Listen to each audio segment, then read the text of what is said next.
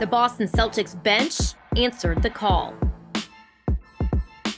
The Celtics opened their 3-game road trip against the Toronto Raptors, and they were down Jason Tatum in this one. The Raptors jumped out to an early lead, but the Celtics found their footing to close out the first quarter on a 12-2 run. However, the Raptors were able to grab a 7-point lead heading into halftime. Unfortunately, to start the second half, the Celtics were down both Marcus Smart and Rob Williams, but this is where Payton Pritchard and Grant Williams come into play. To open the fourth quarter, the Celtics hit 3 triples to give themselves some padding, but the Raptors came back to tie the game at 103 with 2:23 left to go. But Payton Pritchard was clutch, draining a 3 right when his team needed it the most, and Al Horford got the steal to finish this one out 106-104, as Grant Williams also finished with a regular season career high with 25 points.